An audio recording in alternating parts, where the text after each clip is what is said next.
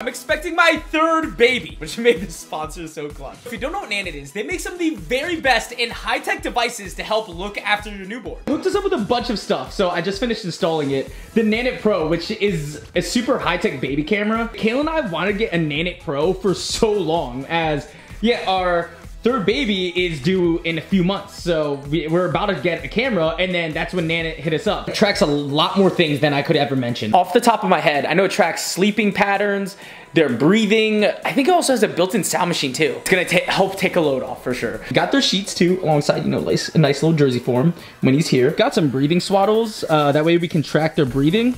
And then we also have some pajamas for him too. They also got us the Nanit Sound and Light, which is a white noise machine, a clock, a night light. You can control it all through your phone. For example, you can just turn it on and then light goes on. It'll start playing jams.